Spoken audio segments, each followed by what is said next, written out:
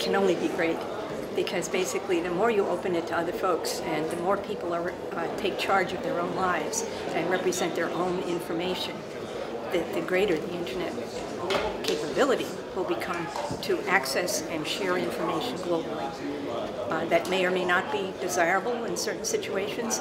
People may just want their own local information in their own languages, and that's desirable as well. But if you have this capability that enables them to reach out to other communities of interest, say if you happen to be in agriculture and you want to learn something about how to take care of cows in the field and how to manage that kind of grass and fertilizers or whatever, there may be a sharing of information permitted that locally has to be applied. So you have these aspects that are coming together. So when you say knowledge, I hesitate, because I remember there was all these debates about what's data, what's information, and what's knowledge.